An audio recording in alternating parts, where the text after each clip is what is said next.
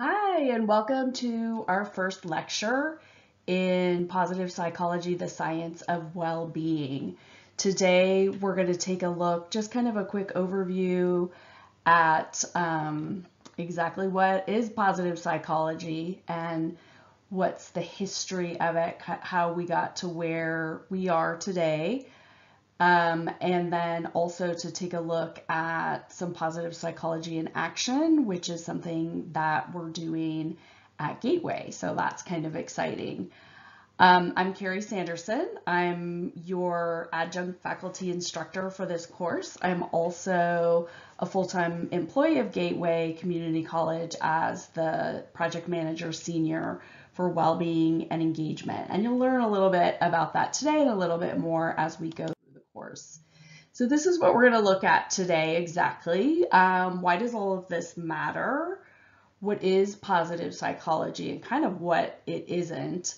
And how did we get there through the course of modern psychology, and a little bit about some of the theories behind it, the theories of well-being, and then finally we'll take a look at what we're doing at Gateway. I like to start all of my lectures and all of our gatherings with a little bit of centering. We'll talk a lot about mindfulness in this course, so we'll start almost every lecture with some sort of meditation. This is one of my very favorite. We want to be present, we want to be kind of centered and getting rid of things that are distracting us. So go ahead, you can close your eyes if you're comfortable doing that. We're just going to deep breathe through this meditation. So in, out, deep, slow, calm, ease, smile, release, present moment,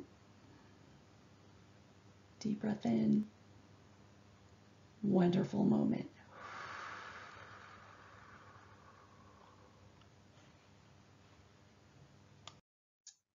So just really quickly why this matters. You'll hear me mention a couple of times, probably a lot of times maybe, that I actually discovered positive psychology a number of years ago and went to the University of Philadelphia, or University of Pennsylvania in Philadelphia, to study positive psychology, to study applied positive psychology. And I was really, really, really lucky and grateful to get to study with basically the folks that founded this entire field of psychology. And so just wanted to share with you two quotes by two of the heavy hitters in positive psychology that explain why I'm so excited to be able to teach this course at Gateway.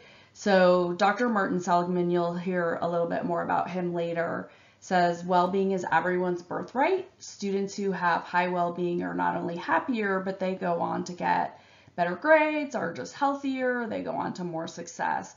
So there's every reason to teach the skills of well-being alongside the traditional academic offerings, and most especially in community colleges. And Dr. Angela Duckworth, we will definitely be hearing more from her later in the semester. She agrees that well-being is universally important, but she believes there's a special need for supporting the well-being of community college students. We know there's a problem with completion. Our students are often have lots of stuff going on in their lives that they're dealing with that makes it sometimes hard to complete an entire program. And so, as Angela says, it's impossible to disentangle the academic outcome of graduation from the social, emotional, physical well-being. In other words, we need to take care of the whole student. So it's really important to think about learning the skills of well-being. There's lots of research that shows that students that have higher levels of well-being actually have higher levels of academic achievement. So just a really quick check-in of where we are, just kind of how are we? This is, for those of you that are fans of Schitt's Creek, this is Alexis Rose, I think with the perfect expression of just like, what is going on? It's been the past, now almost 2 years, a complete roller coaster. This is a word cloud that I did. I asked the folks in the audience to type in 2 words that described how they felt, and it's continuously been like this throughout the entire pandemic, this weird dichotomy of frustration and panic and sad and anxiety and overwhelmed and grief and all these really difficult emotions sort of combined with little glimpses of hope and gratitude and being kind of excited at some of the opportunities to maybe innovate and be more creative. So just checking in where you are, it's completely normal to feel both of those things, and it's been a roller coaster. So when we look at kind of what it looks like to manage a crisis, these are the stages. It's a little bit like grief, if you're familiar with the stages of grief. There's shock and disbelief, there's sadness, there's anger, there's overwhelm, kind of all of these same things that you see here under an acute crisis. And as we move through the crisis, we sort of get used to it. It's going on around us. So we kept talking about the new normal. Is there a light at the end of the tunnel? But we're just all so exhausted and kind of numb. Pandemic brain is that sort of fogginess that comes from chronic stress combined with technology overload.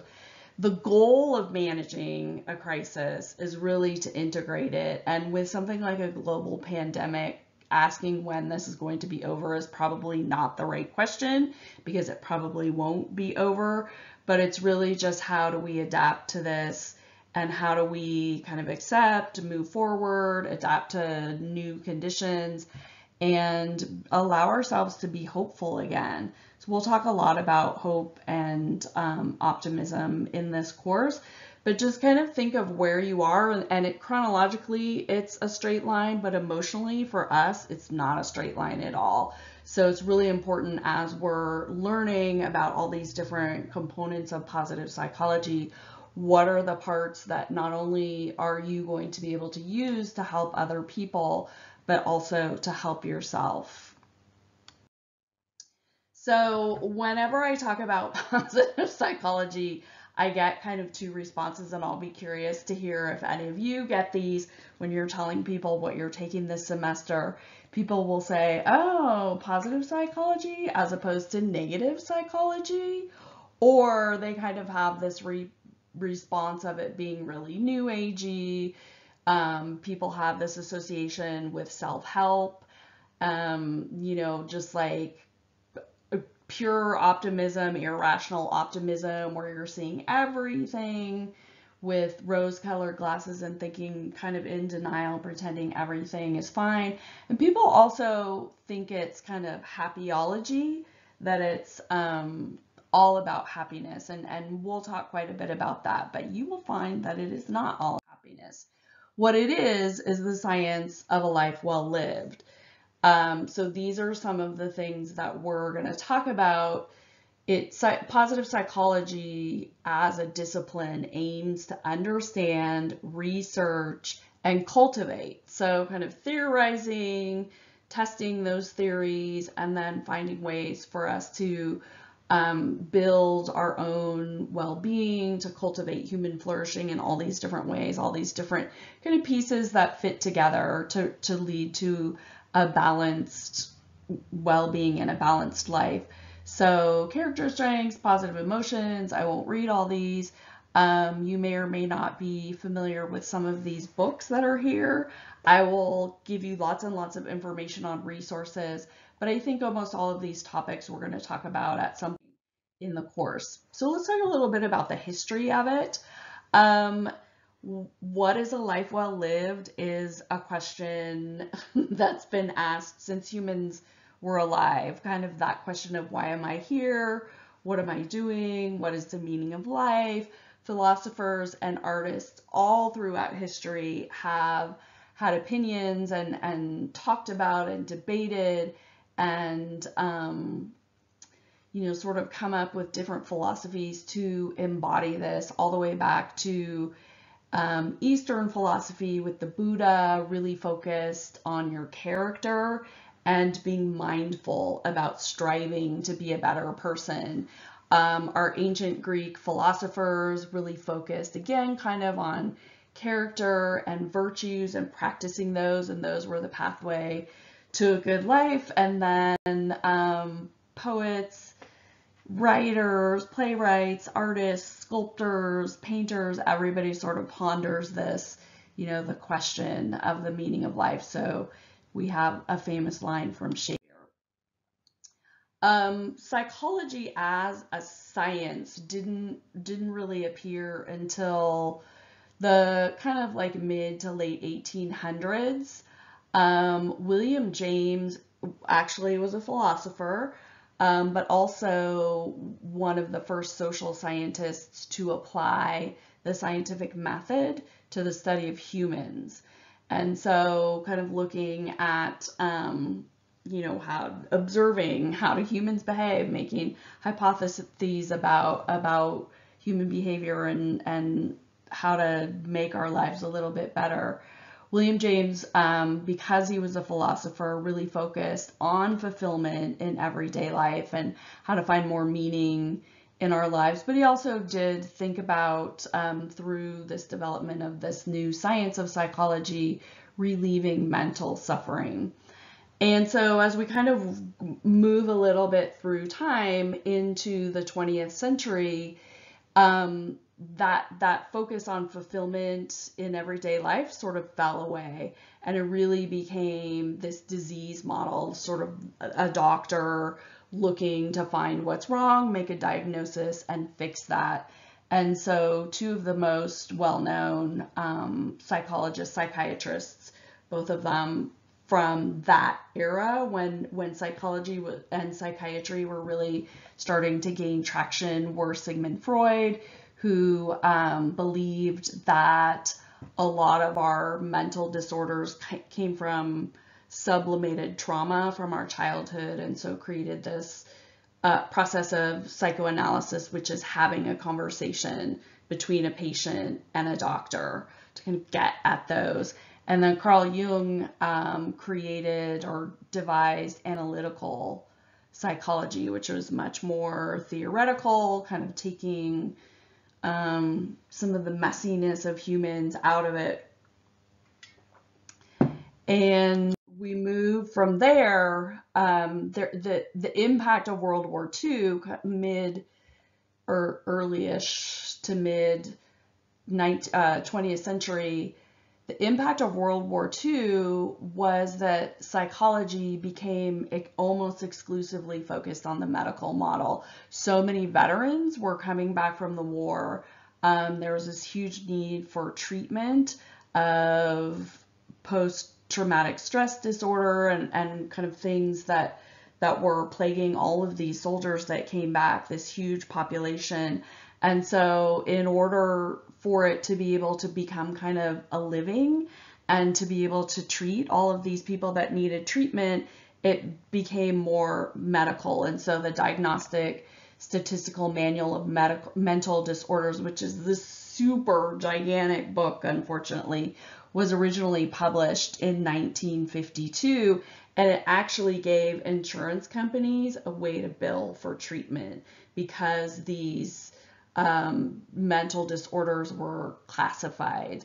Kind of along the lines of that, B.F. Skinner was very influential in psychology in coming up with behaviorism. So this was the concept that free will is kind of an illusion, and we are working kind of instinctively and behaving instinctively on a system of rewards and punishments. So we're conditioned to do the things we get rewarded for, and we pull away from the things that we get punished for. And so with a really well-conceived reward system, you basically could kind of modify people's behavior in the ways that you wanted to. The next wave was a little bit later, kind of almost in response to that, how behaviorism really took free will and agency out of the picture. There was a move towards a more holistic approach. So kind of the whole person, a person who has agency and can make choices and has needs that they're motivated by. And so I think most people are pretty familiar with Maslow's hierarchy of needs. So as we develop, we need to have certain types of needs met before we can really move on to the next one. And so when people aren't safe, and when their physiological needs like food and water and sleep aren't met, they're not mentally well in most cases. They're not able to move on to the next levels because it's important for them to physically take care of themselves first. And so you can kind of see love and belonging, and then self-esteem, and then self-actualization is that ability to really come to your own kind of transcending into your very best self, your best potential. And that became really popular, but unfortunately that movement in psychology kind of suffered from a lack of empirical evidence. So it's important for research to be valid, to be validated, and to be peer reviewed, and to show empirically that the results are coming from particular components. And so that just didn't really happen as much with what was going on in humanism, although it was very influential in positive psychology. And so it kind of, a lot of those concepts just got sort of popularized and snatched up and became self-help. And right before I started doing this lecture, I looked on Amazon for how many, it just went to books and looked up self-help, and there's 70,000 plus titles right now under self-help that you can buy off Amazon. So you can see there's a lot of really bad advice out there. So we want to make sure that's one of the things that's really, really important about positive psychology is the rigor of the science. So the fourth wave, Dr. Martin Seligman actually had a long history in psychology before he kind of came up with this idea and this push for positive psychology. He actually started researching a concept called learned helplessness, and we'll talk a little bit about that, where people just give up. They're pushed back against so often that they just give up. And so it was kind of, that was the seed for positive psychology, in that he was like, yeah, but what about the people who never give up? There's this small, when we do these studies, there's a small, or sort of smallish number of people that keep trying no matter what. So he'd always kept it in the back of his mind to take a look at that. And there's kind of a story that goes that Dr. Seligman's daughter, who was 5 years old, he was in the garden with his daughter, Nikki, and he was very grumpy, and he snapped at her, and she said, "Dad, I need to tell you something. You need to stop being so grumpy. I don't whine anymore, do I? For my 5th birthday, I said I was going to learn not to whine. And if I can learn not to whine, you can learn not to be grumpy." And so that was kind of his aha moment of, these are skills we can learn. Optimism versus pessimism, happiness, cheerfulness versus sort of grumpiness. Everybody has kind of a set point, and it's a spectrum, but these are skills that we can learn. And so Dr. Seligman got elected the president of the American Psychological Association in the late 90s, and his speech that he gave, his acceptance speech, talked about this shift in orientation from focusing on what was wrong and starting to study what is good. How do we learn what makes a life well lived, instead of philosophers, sort of discussing it like, let's test the theories, let's do some science on this. And so you'll have an assignment to read an article called An Introduction Positive Psychology, and it was published in the year 2000 in a millennial issue of American Psychologist that was all about positive psychology, which was huge and really, really new and kind of controversial. So Dr. Seligman and Dr. Mihai Csikszentmihalyi are the co-authors of that article that you'll have a chance to read. And they're also considered the co-founders of positive psychology. So in this issue, you'll see talking about positive experience, positive personality, and social context. And the huge impact that this shift and this movement towards looking at positive psychology was that there actually started to be funding for it. So because of what we talked about with insurance companies paying for medical treatment, there wasn't any money in positive psychology. But as they were able to start to articulate the goals and some of the theories, they were able to get more and more research funding. And we'll talk a little bit about that when we talk about strengths. So just to take a look at what's the difference between a positive intervention and what would be considered sort of a traditional psychological intervention, we like to call them red cape versus green cape. So red cape is putting out the fire, fixing what's wrong, neutralizing it, where green cape is more nurturing and helping move along the strengths and the positive things and creating and cultivating environments where those can develop, where flourishing can develop. It's taking us not from neutral or not from negative to neutral, but from neutral or good to great. So looking at how we can make this better. How do we do this? So it can also be, some of the positive interventions can be preventative measures. Meditation, deep breathing, mindfulness are actually used for all ages. You'll see little kids doing breathing exercises. They learn about their strengths, and it's really kind of an inoculation against some of the mental health issues that are prevalent in our teens and all of us these days. So where will you find positive psychology? So obviously there's lots of research going on. There's lots of scientists. There's lots of therapists using positive psychology, lots of coaches. But it's meant to be an applied science. So taking the sciences and being able to apply it to institutions, to organizations, to communities, to policy, to the country of Bhutan, which I am dying to go to. They actually don't measure gross national product. They measure gross national happiness. That's what's important in that country. It's really amazing.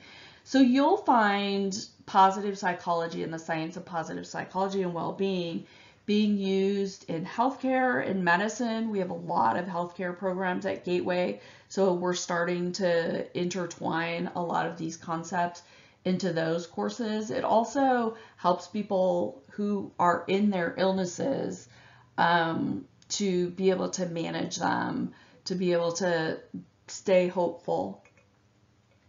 Education, positive education is fairly well established in K through 12, but we're really just now seeing it come into colleges, and I'll tell you a little bit about what we're doing at Gateway and how that's meaningful to us.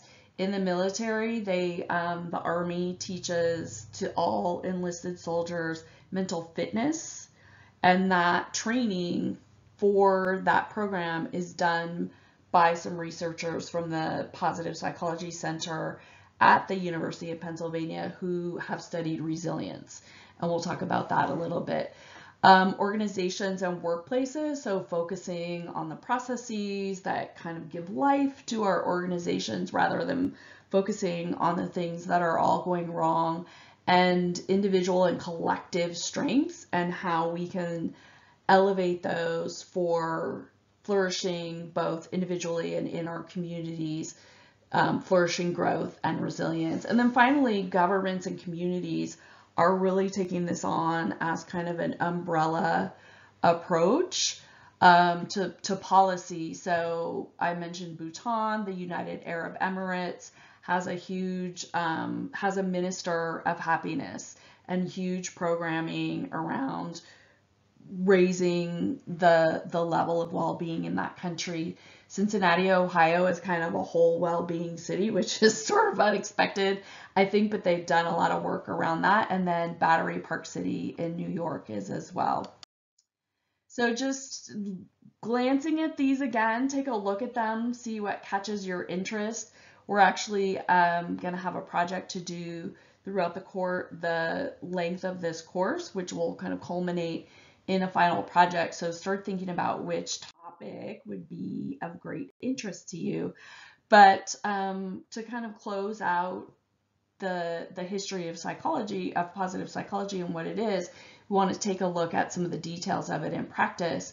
So we have at Gateway Community College implemented the 5 C's of well-being culture. And we've had this in place for a couple years now, put a little bit on hold and reframed and refreshed a little bit due to the pandemic. But these are our 5 C's. They're based on a number of different well-being models that apply both to individuals and communities.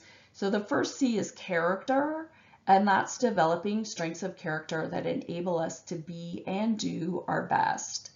Care is the second C, which is taking care of emotional, physical, and environmental needs. So taking care of your body, taking care of your mind and your heart, what's going on around you, everything we need to create the conditions for flourishing. So we think about that a lot at Gateway, the physical spaces, what's happening in the classroom, the services that we offer.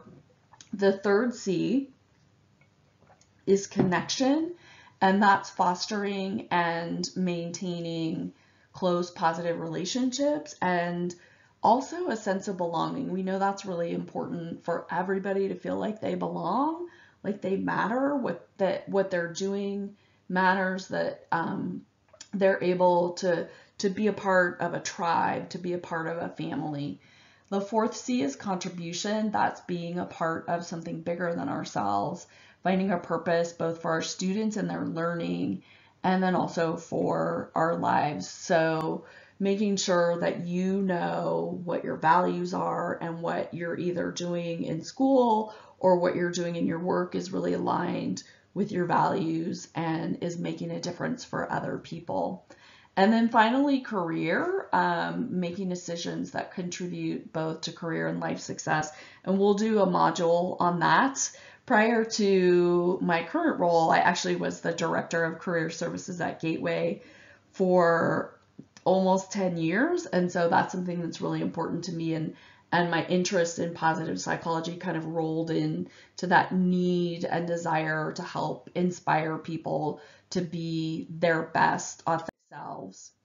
So we launched these 5 C's of well-being in doing training and programming, and we actually were recognized in 2019 in the Global Happiness and Well-Being Policy Report that's put out by the United Nations for being the world's first well-being community college. There are a couple of 4-year universities that have embraced well-being as part of their strategy, but Gateway is the first college to do that, and we're doing some really good stuff moving forward.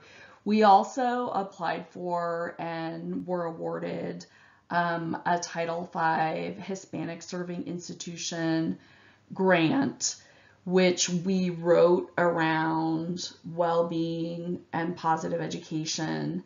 And so that was a huge support of really implementing all of the things that we're putting into place at Gateway.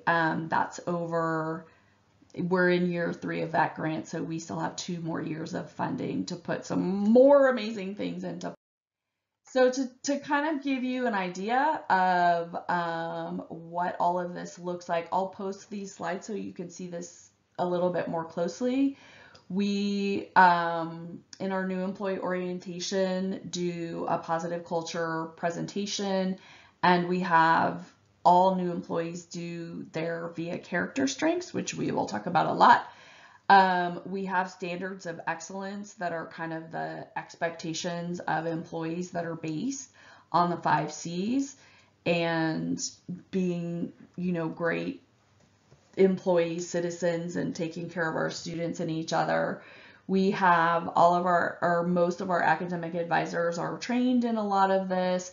We have done lots and lots of training for people on the Gateway campus and also other parts of the district. And CPD 150 is the Skills for College Success course. So that entire course at Gateway is infused with positive psychology. We're actually in the process district-wide of developing and designing a new first-year experience 101 course that will be required of all incoming students starting in fall of 2022. And there's a number of Gateway representatives on that design team. And so that course that's going to go out to all students is actually really deeply infused with positive psychology.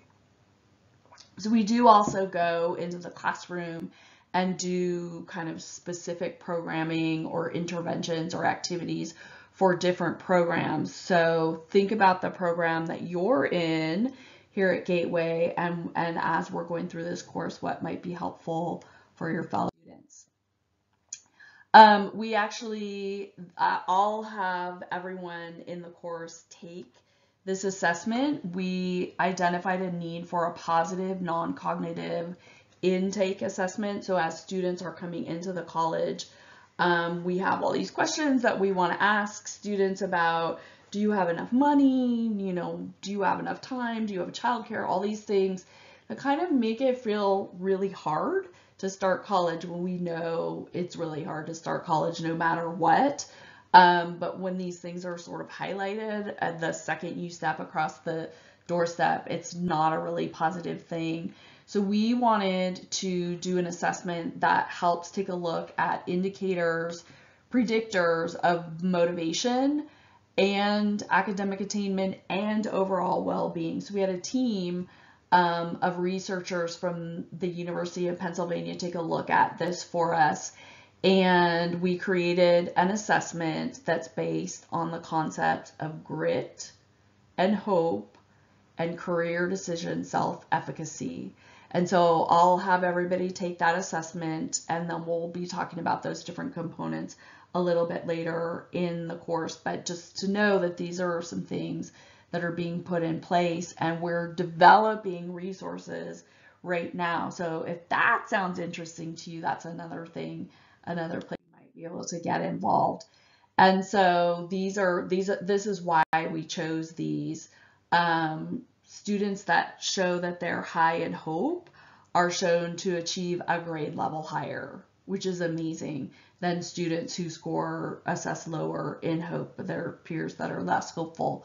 Grit is that combination of having a really important goal and having the perseverance towards going after that goal for a long time. And so having a high level of grit positively impacts academic achievement and all sorts of other good things that lead to the probability of graduation. And then lastly, career decision self-efficacy.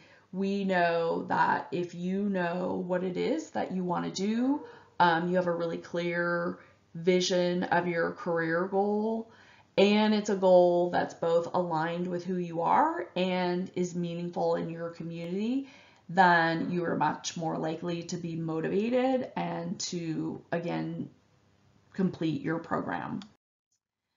So that's the end of our very first lecture.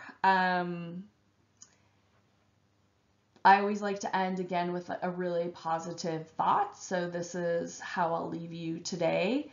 Today, look around and see the good. Be grateful for the simple things. Tell others you love them. Have patience. Learn a new thing. We're doing that today.